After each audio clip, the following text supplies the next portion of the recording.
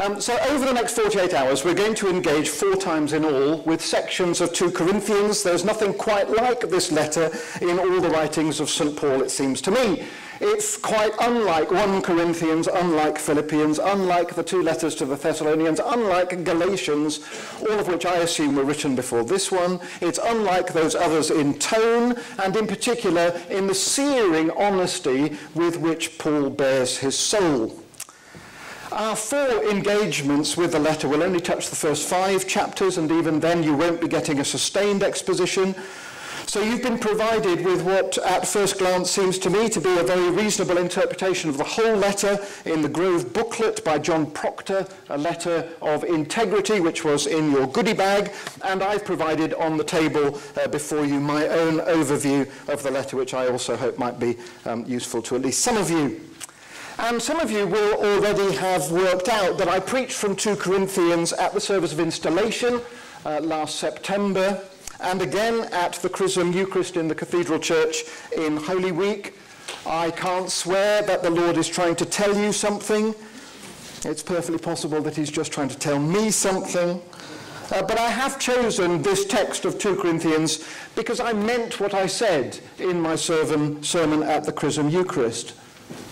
It is an uphill struggle to be a lay or ordained minister in the Church of England at present. You're overworked, and if you're paid at all, underpaid, overstretched and underappreciated. You will see your calling ridiculed in the media as either humourless or laughable.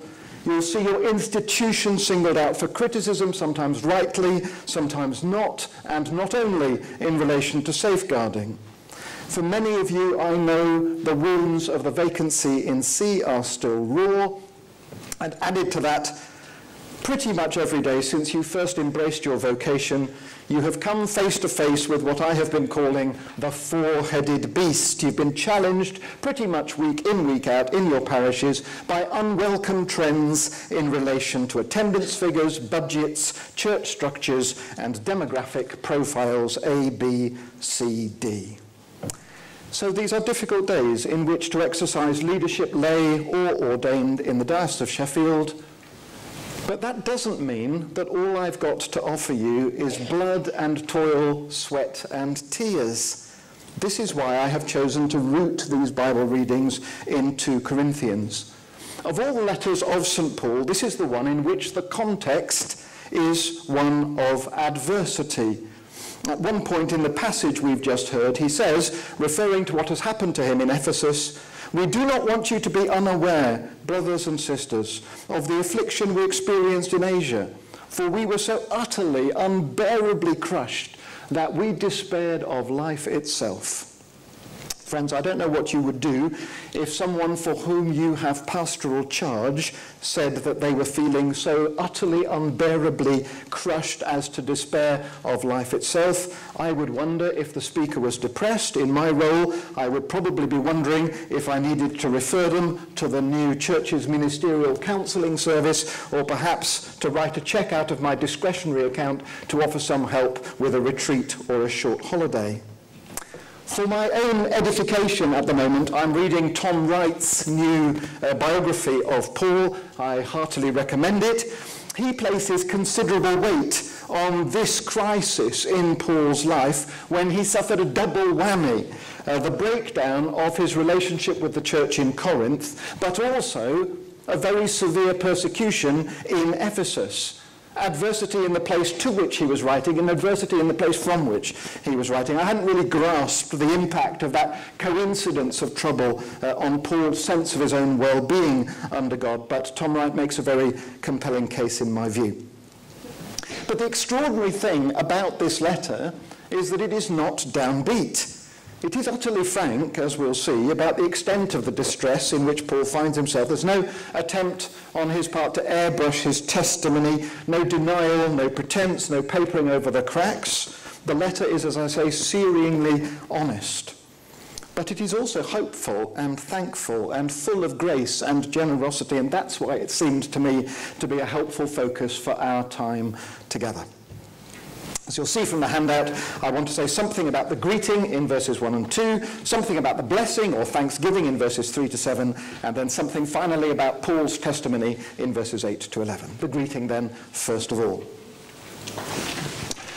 By the time I left Liverpool, which incidentally is exactly a year ago this coming Friday, people there had started to chuckle when they heard me use the following sentence, because I use it so often.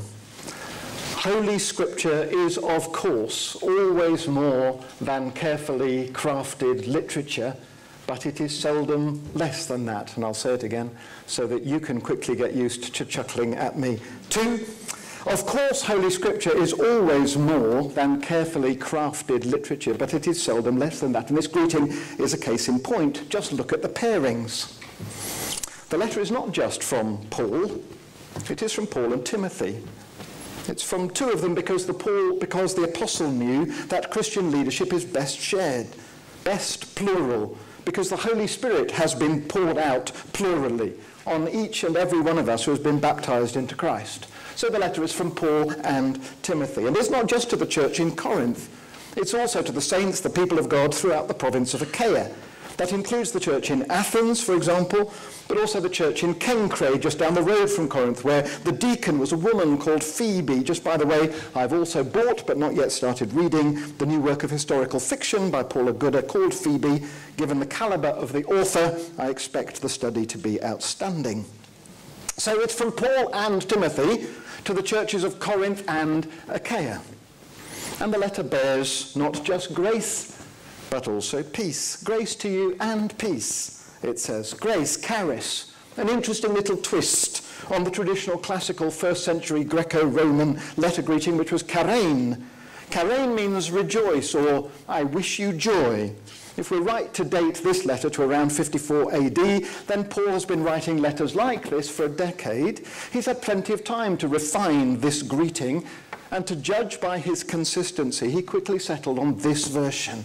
Charein becomes charis. It allows Paul to start where salvation starts, with grace. It allows Paul to start where his theology starts, with grace. It allows Paul to start where everything starts, with grace. But to the Greco-Roman charis, he adds the Hebrew greeting shalom, peace. And you could say that his whole theology is encapsulated in those three words, grace and peace. Salvation is rooted in grace, but it issues in eschatological peace, in harmony, well-being, Sabbath rest. So Paul and Timothy write to Corinth and Achaia with grace and peace from whom? From God our Father and the Lord Jesus Christ. I'm persuaded that this is a reference, however subtle, to the Jewish Shema in Paul's thought. Hear, O Israel, the Lord your God, the Lord is one, has become the Lord our God, the Father, and the Lord Jesus Christ are one. It's an extraordinary move for a zealous, Torah-observant Jew to make.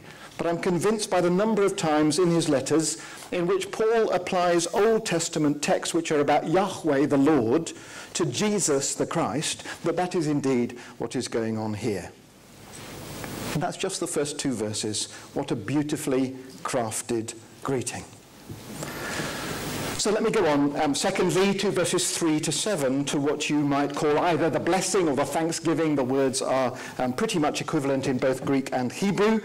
What I want to emphasize here is how quickly Paul acknowledges the real context into which and out of which he is writing. In these 5 verses, you'll see 10 references to consolation. And what a telling word that is. Consolation is what is necessary when there is sorrow. You don't need to be consoled in victory, only in defeat. You don't need to be consoled at the birth of a grandchild, only at the death of a grandparent. You don't need to be consoled when your hopes are realized, only when they're dashed. So there is a giveaway right there. But Paul is explicit. He joins the dots up for us. He's writing out of and into a situation of affliction and suffering. You'll find the word affliction 4 times, the word suffering also 4 times in just 5 verses. So I think we're clear. Paul is writing at a time when his ministry is a burden to him. It's not plain sailing. Apostleship is not for Paul at this point a walk in the park. And yet the first word in this second section is blessed. Eulogetos. Literally, I suppose, good be spoken of the God and Father of our Lord Jesus Christ. Thanks be to God. Praise be to God. Blessed be God. Good be spoken of God. And the last word in this section pretty much is hope. You'll see that's a bridge effectively into the final section to which we'll turn in a moment. But you'll see that word in verse 7. Our hope for you is unshaken. And between those two words, blessed and hope, is another one which occurs twice. Abundant. Look at verse 5. Just as the sufferings of Christ are abundant for us, so our consolation is abundant through Christ. Paul's mindset, in spite of his circumstance, is not one of scarcity, but of abundance. The sufferings of Christ are abundant for us, he says, and we can say the same. Our consolation is abundant through Christ, he says, and we can say the same. Friends, I am very much a novice bishop. 12 months ago, as I say, I was still living in Liverpool, and novelty, in my experience, does bring a free pass with respect to strain and stress. You will know this yourself if you can remember the last time you took up a new post. In my own experience, it's generally about 2 years before the full weight of responsibility and expectation really bear down. But if in 2020 or thereabouts, it should seem to you that I am looking careworn, if it should seem to you that I'm living out of scarcity, whether that's the energy scarcity of my own self, quite possibly, or the financial scarcity of the SDBF, also quite likely, would one of you please be kind enough to remind me that God does not dwell in scarcity. God is abundant. The Holy Spirit is abundant. The sufferings of Christ are abundant, and my consolation is abundant through Christ. And that brings me finally to verses 8 to 11, which I've called Paul's testimony. I have to say that if one of you wrote in your parish magazine forward, if you still have such a thing, or on your latest blog post, that you were feeling so utterly unbearably crushed that you despaired of life itself, I might think that was too much information for your parish magazine or your blog post. But actually, in these 4 verses, what Paul shares with his readers is not his despair, but his hope. And yet he does it without, as I say, airbrushing, crack papering, denying or pretending that his circumstances are anything other than tough. He writes out of and into adversity, and he does not affect otherwise, but he does his theology. If you're truly dead, he notes in verse 9, if you have been baptized into the death of Christ, then you cannot rely on yourself. Dead people don't. The opposite of faith, it turns out, is not doubt, but self-reliance, self-assertion. Dead people don't assert themselves. Those who have received the sentence of death, Paul says, are utterly cast on the mercy of God, the God who raises the dead. The resurrection of Jesus has already become, for Paul, by the mid-50s AD, a paradigm. He speaks not of the God who raised his Son from the dead. He speaks of the God who routinely raises the dead. That's what the resurrection of Jesus demonstrates. and exemplifies.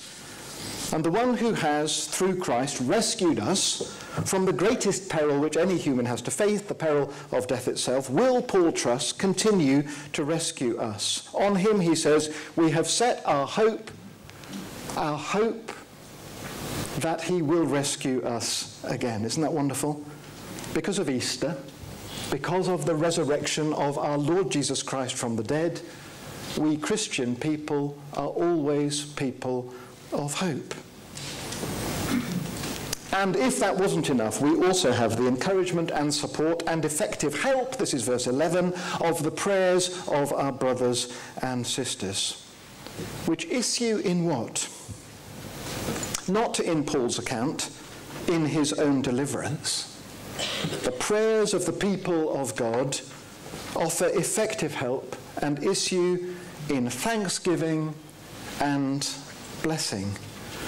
Actually, the word translated blessing in the NRSV is simply charis, grace. So we're back where we began. Hope, thanksgiving, grace. That's my prayer for these few days, that the God who raises the dead will renew us in hope and thanksgiving and grace. Amen.